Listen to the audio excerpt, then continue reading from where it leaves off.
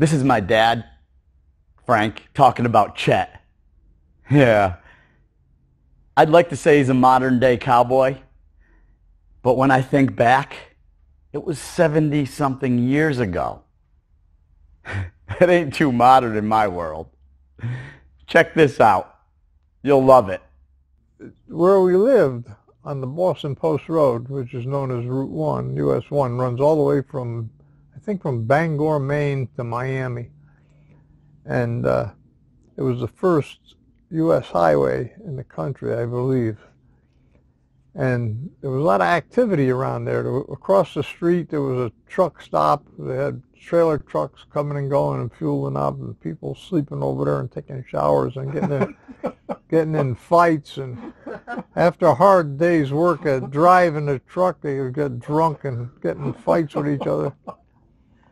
Anyway, this one morning, it was like about 5 o'clock in the morning. I heard this like a grunt. It was like a, huh? He's laughing. I laugh hysterically every time, and you're going to be too. It was like a grunt noise. It was like, ooh.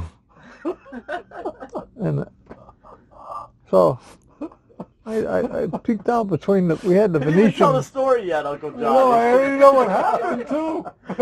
He knows the We end, had huh? the Venetian blinds. You ever see Venetian blinds? They're like slats that when you turn the thing, they go like this. We had those. So I went over, we had bunk beds. And the bunk beds were up against the windows in the house.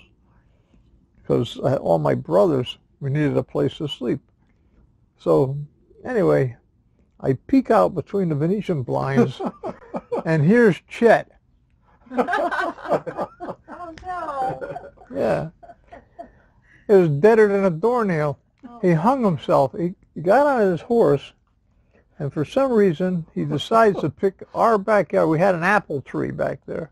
It was a perfect hanging tree. And Chet decides to commit hara-kiri. So I yelled, I screamed, I said, Mama, Chet just hung himself. Call the police. Call an ambulance. And meanwhile, he's dangling there like, his nerves were still at work. I think he was dead, but his nerves were still working. Oh. And he wasn't too responsive, but my mother yells back, "Stop bothering me! I'm trying to get your lunches ready for school." Because every day she had to make all these 6 school lunches, right?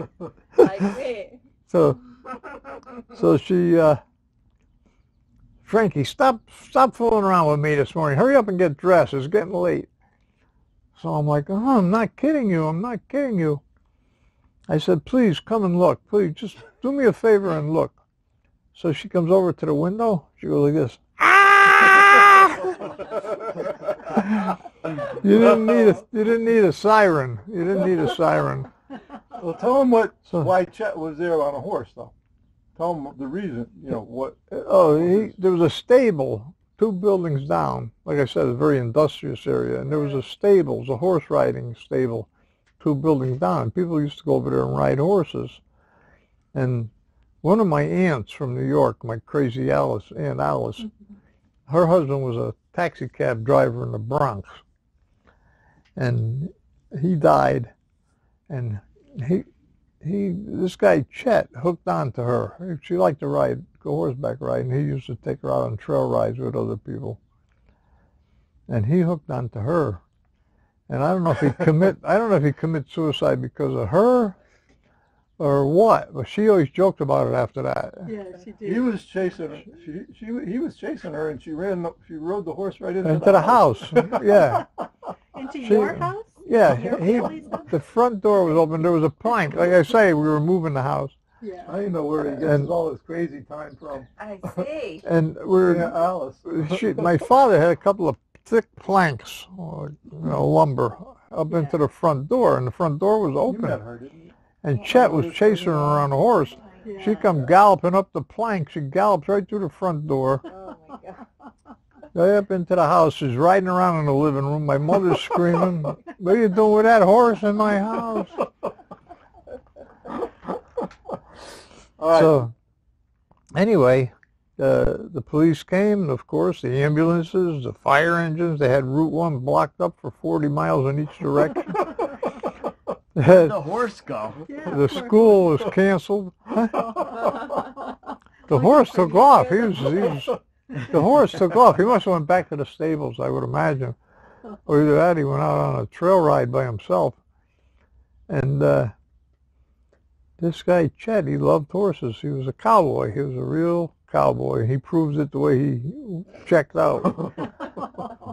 That's how cowboys should go. That's how they usually do it. Make that face again with the noose. The tongue hanging out.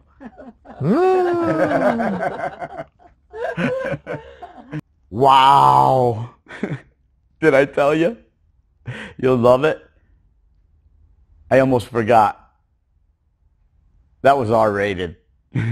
Anyway, if you like this video, give me a thumbs up. Subscribe. For more videos like this, click the bell notification. They'll come to you as I produce them. Thank you for your support, love, and energy.